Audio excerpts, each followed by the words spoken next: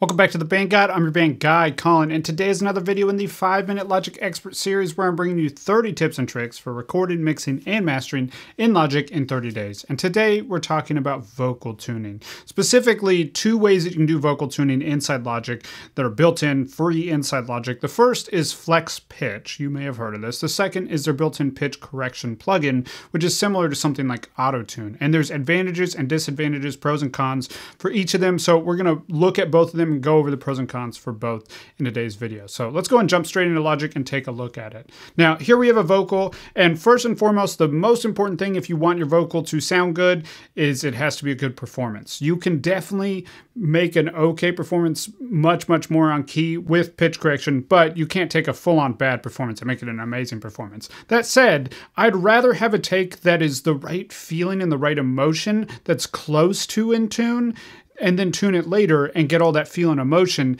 and just get the tuning right later. That's one of those amazing trade-offs, and one of the things that makes vocal tuning such an important tool, in my opinion, is that it means that instead of having to get 500 takes to get the right take, you can just get the right emotion where your performance is close enough and then use tuning to get that last little bit. It means one less variable that you have to 100% nail when you're working on your music. So let's go and look at this, and let's start by just listening to this example. So this is the vocal that we're going to be paying attention to today. Calling me at 2:45. Somebody ought to call the doctor when I'm back on my feet. We're just going to listen to that one little clip. You're probably going to hear it a few times. Now, the first option that I want to talk about is Flex Pitch. To enable this, we're just doing this through the editor window here. You can use the E on the keyboard to bring that up, or just press on this little pin icon up here. And then we're turning on Flex Pitch here. And if you haven't enabled it already, you'll have to select Flex Pitch, and then it will take a second to analyze it. I'd already turned it on, so nice and quick for us. Now, with it, you need to find where the actual notes are sung. In this case, they're way down here. And what you see now is a visual representation of every single note that was sung. Now, this is a pro and a con of this. The pro is that you can get really specific in what you're correcting, if anything. Instead of, auto-tune that's going to be correcting any note that it hears, I can say, well, this all sounds fine to me, except right here, I notice that she doesn't quite get up to that note. So I'm just going to nudge that note up just a little bit, right? So you heard that. That's kind of weird, right? But you can get really specific.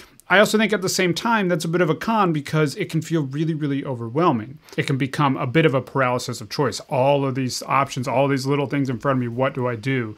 But this is where I encourage you to trust your ears, trust your judgment, listen, and try to decide, does this actually need anything? I think you can make a case that this vocal that I played for you doesn't actually need any tuning. But I think a little bit of tuning is going to help it sit just perfectly in that mix where it's never a little bit out, whether sharp or flat. So, for example, I think right here, that example that I said, I think she's not quite getting up to that note. Now, there's a lot of ways that we can adjust our audio with Flex Pitch. I can use this fine pitch to just pull it up or down a little bit at a time. I can also use a pitch correction slider over here to just snap it perfectly to a note. And I can set the key of the song. This song is in A minor, and then now it's only going to let it be on notes that are in the key of the song, which I find to be really helpful, so I don't have to think a whole lot about it as I'm working on it. Somebody ought to call. So I think if these notes just came up just a little bit to where they're perfectly on key, by the way, if you double tap on it, it will slide it to the nearest note, and then you can drag it to be in key. So I think something like this Somebody ought to call the doctor when I'm back on my feet.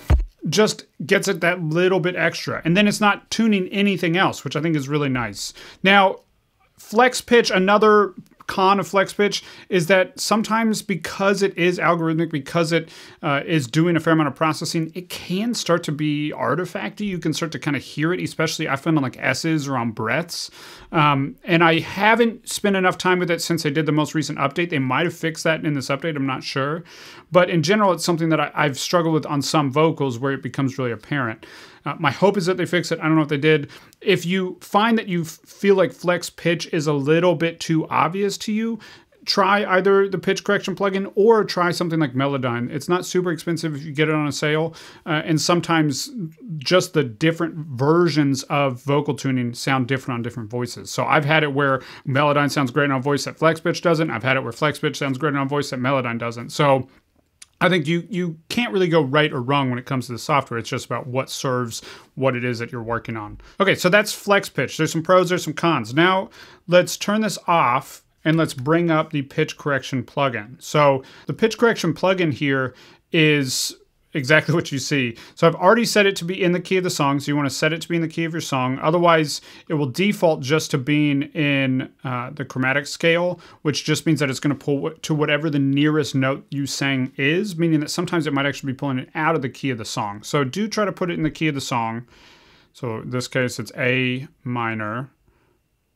And then the big things that you are paying attention to with this are response and tolerance. So tolerance is how much you could go over and under before it's going to tune it. And response is how quickly it's going to tune it. So if we pull this all the way to 0, you're going to get an autotune effect. You're calling me at 2:45. Somebody ought to call the doctor when I'm back on my feet. And if I bring this tolerance all the way to 0, it makes it even more extreme. You're calling me at 2:45. Somebody ought to call the doctor. Pretty wild, right? So obviously if you're working on a song like this, like that doesn't really feel right unless you're going for that, which is totally fine. I have nothing against autotune. We've definitely used it in a lot of projects. But a lot of times a tolerance of around 10 cents and then playing around with your response time, you can find something that feels very natural where you don't ever actually hear the tune. So right here, it's still a little bit fast. At 2:45. Somebody ought to call the doctor when I'm back on my feet. Somewhere around there, it starts to feel very natural to me. And so the pros and the cons that you get with the pitch correction plugin really come down to the amount of control that you get. You can't go into just specific notes and just tune specific notes. It's going to be applying tuning to everything, which is fine if you're really, really close a lot of the time. But let's say you are a little bit sharp on a note and it actually pulls it up to the next note as opposed to down to the note that you meant to be on. Then all of a sudden pitch correction or this pitch correction plugin is going to be working against you instead of with you or for you. So it doesn't really matter which you use as long as it gets you the results that you want. There's been songs where I'll just throw pitch correction on, I'll play around with it, I'll listen through the entire song and make sure it doesn't ever pull it in a direction I don't like. And sometimes that's all I need to do in terms of tuning. But most of the time I want a little bit more flexibility. I don't want everything to be tuned. I just want to tune the things that need it. So I'll end up using flex pitch or Melodyne or something of that sort. So pros and cons, I love the speed of the pitch correction plugin. I love the flexibility of flex pitch. So let me know in the comments below which you like better, which you think you'll use in your music. Before you go, I want to give you something. If you don't already have my 6-step checklist to a pro mix, download it. It's going to help you out so much. If you're struggling to get a mix that you're happy with in Logic, this just goes through the 6 steps that all professional mixes have and how to do it specifically in Logic. It's completely free from the link in the description below, so be sure to pick it up. And if this video was helpful, be sure to like, comment, subscribe, and I'll see you tomorrow with another 5-Minute Logic Expert.